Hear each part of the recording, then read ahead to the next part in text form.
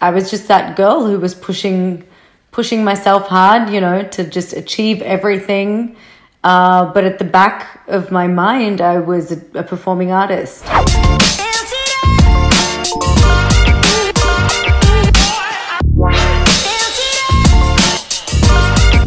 Herzlich willkommen, benvenuti, and welcome to Some Good News. I'm your host, Giuliano Lenz. This is another special episode on how to be positive.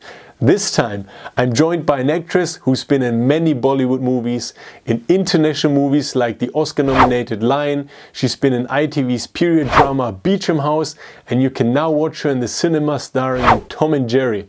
Oh, and of course you can also watch her in the Netflix hit show The One. And if that isn't impressive enough, she also has a degree in law and a degree in media and communications. Yeah, that's 2 degrees on top of all of that. Welcome to Some Good News, Pallavi Sharda. All right, Pallavi, thank you for being on Some Good News. I'm so excited to have you on the other side of the world at the moment. So you're now in?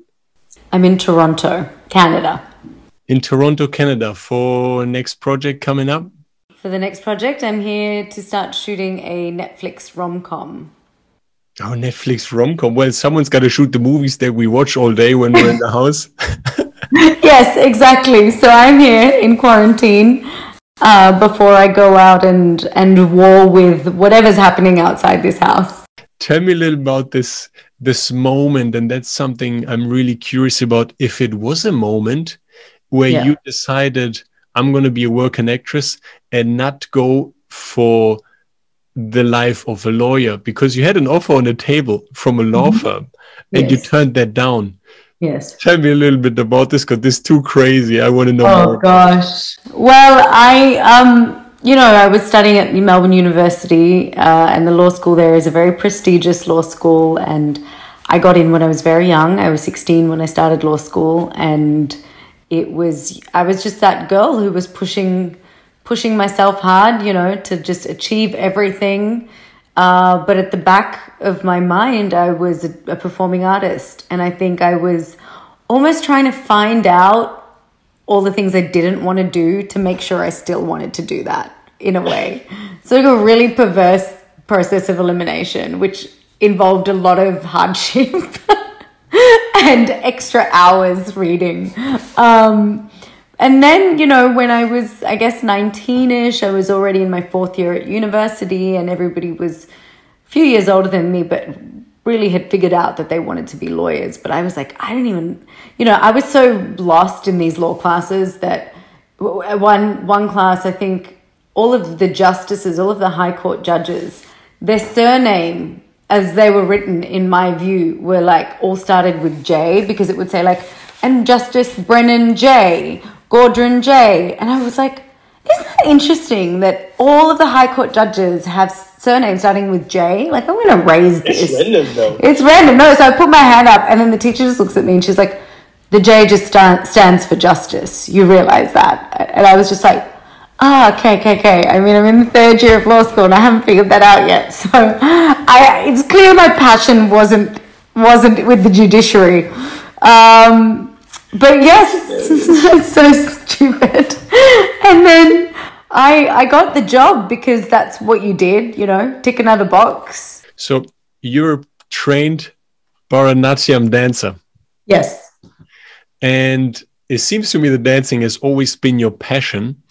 And what I'm interested in, do you think that passion for dancing has contributed, or to this day maybe contributes to you being positive? I think it is when I'm dancing. I think the problem is I also go through phases of not dancing anymore because, when you're not in training, like I used to be when I was younger, it's easy to just not do it.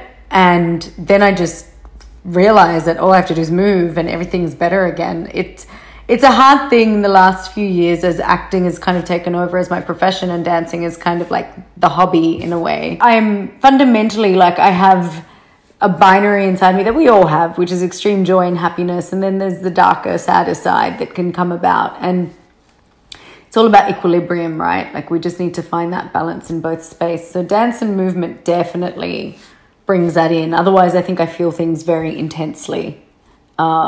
you know, one way or the other. So that's never good when your job is to be vulnerable, emotionally vulnerable on screen. So it's already exhausting emotionally. So when something's, like, as you said, exhausting emotionally, do you get back and you shake it off quickly? And does it affect you in the same way maybe it did 10 years ago? Yeah, it's strange. I'm much better at it now. I think when I was a young actress, like, I would let things affect me, and if I was having a bad time in life, I would walk onto set feeling a little, you know, to take me a little bit longer. But now it's like a switch. Like, now I get in that car to go to set, and I know what I have to do. You know, there's techniques that you have to do, and I think I'm better at just being happier. You know, I think I'm better at going emptiness in a positive way. You know, like if you're not carrying burdens around, that helps me be better at my job, because I'm also more receptive to other people's energy. It also means that I can, you know, inhabit a script more completely because I'm not already clogged up with my own thing. So I prioritize that.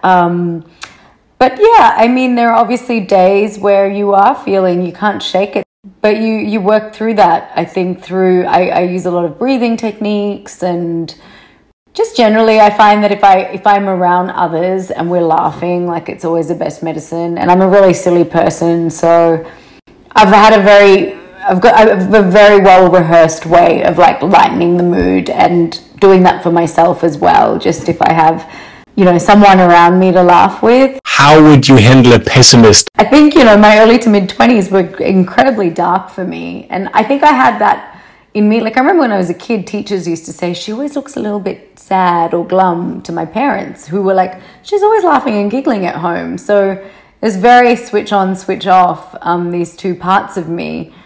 But, you know, if I meet people in that headspace now, because I think I've really worked towards, you know, using gratitude, using all of these other things that I really can see clearly,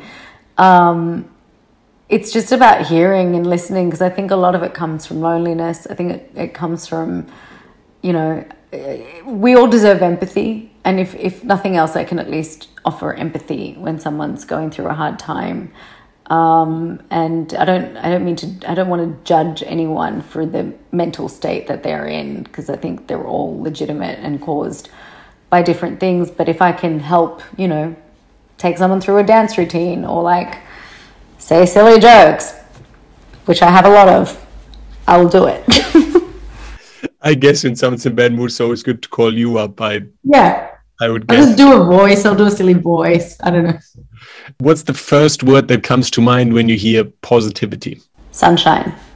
I think light and positivity are inextricably linked. One song that puts you in a good mood. Let me get this for you. I'm going to do this properly. I'm going to do this answer properly. Let's see, because I did have a few. Oh no, I know the song. Lionel Richie, All Night Long, is the song that will always put me in a good mood no matter what. Like, anything happens, I can just play that and everything's better. That's amazing. So predictable. Thank you so much for being on Some Good News and taking the time. Thank you for giving us good news. Oh, yeah, I'm just the messenger. I'm getting the good news, the good vibes from you. The sunshine's coming to the and now I'm going to play all night long. Actually, I have to. Yeah, that's what you have to. Thank you again for being on Some Good News, Pallavi.